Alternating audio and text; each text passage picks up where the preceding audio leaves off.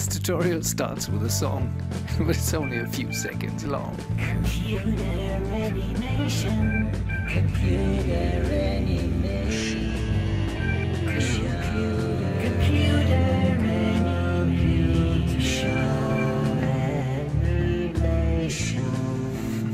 Let's get started with animation.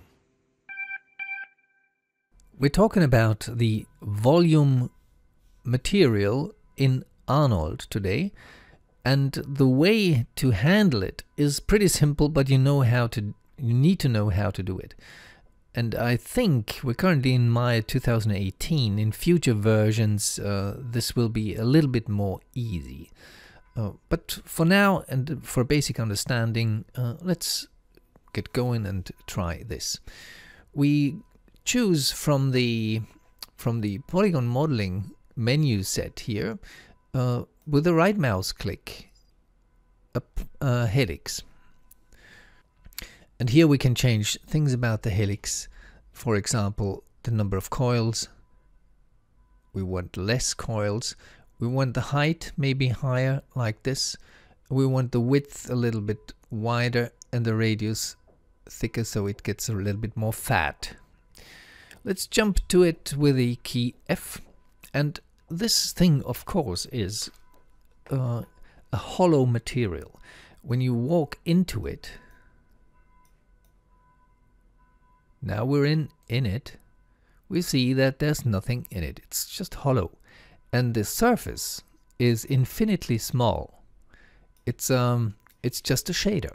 It's just a geometry and mathematical description of an object with a shell. Now we want to render this. Trivial, you think? Yes, it is. With a sky dome light, let's render it. Just fine. We don't need very nice geometry here. We just stick to this.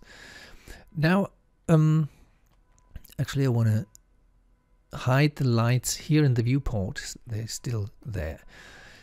Now, what kind of material does it have? Let's give it a new material. For example, a standard Maya Lambert shader.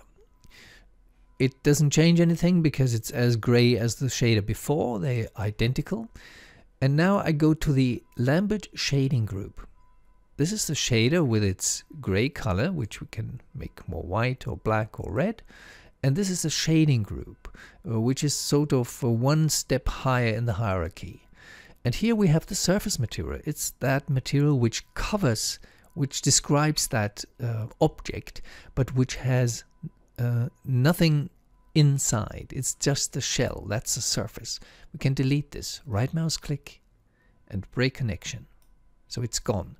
And the object turns green now, and when we render it, we see some odd representation in pink, which means there's nothing, no shader applied to it. You cannot do much with it.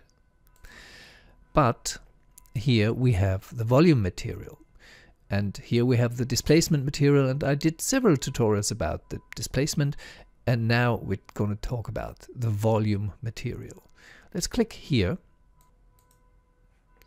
and we go to Arnold, and under shaders you find the volume. It's called AI standard volume. You find that shader in the Hypershade window, which you can reach here as well, which is a very elegant way to compose shaders. But for now, we just double click it and it's here. Now let's render it again. And all of a sudden it's black. Why is that? And this is what I'm going to talk about now. That's sort of, it's not a workaround really. It's a tricky thing. Let's select it and go to the polygon helix shape, because the shape is what's going to be rendered.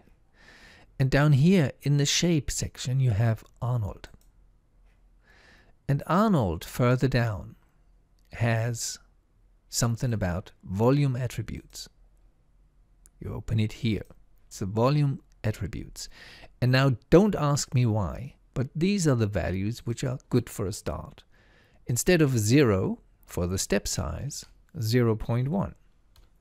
And instead of 0 for the volume padding, 1. Now let's render it again. And now we have a fluffy material. There are two things I wanted to show you here before we close this tutorial. The density is one thing, and the other one is the displacement. Let's talk about density. We render the scene, and with a lower density, say 0.2, we get a more faint look of that coil, of that helix.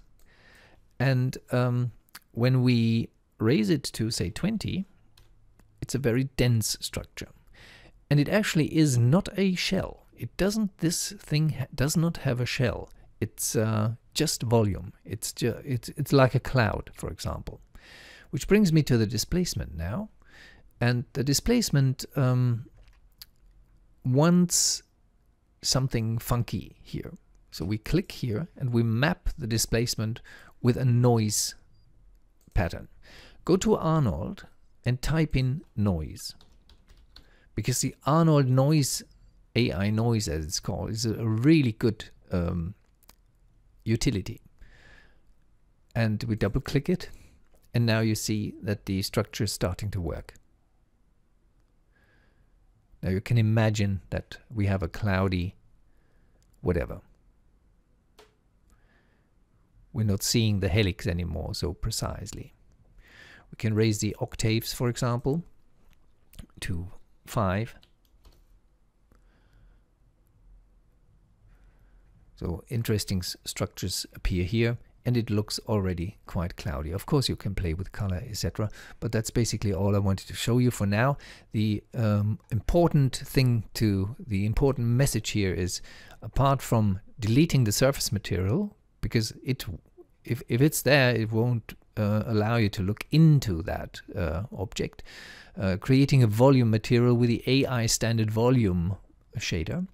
Apart from that, is that in the object shape, and that's relevant for objects like the polygons here or NURBS structures, and even for cloth, for example. If that would be a cloth structure, you have an Arnold section here, and you need to walk all the way down to the volume attributes and set the step size to a value which is higher than 0, and the volume padding for volume displacement as well. Let's set this to 30, a really ridiculous value, and you get changes here as well.